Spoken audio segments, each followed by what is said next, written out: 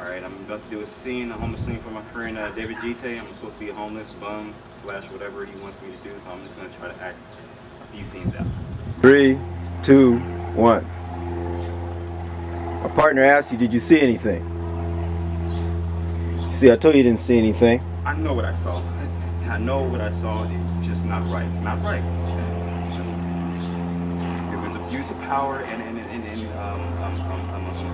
obstruction of justice. Yes, yeah. You don't deserve a badge.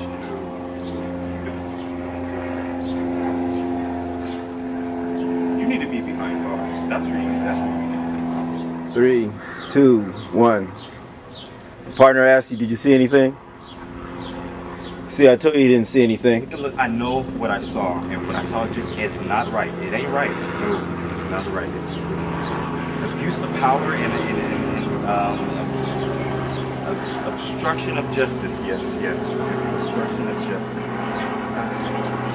And you shouldn't wear it. You should not have a badge. You should not have a badge.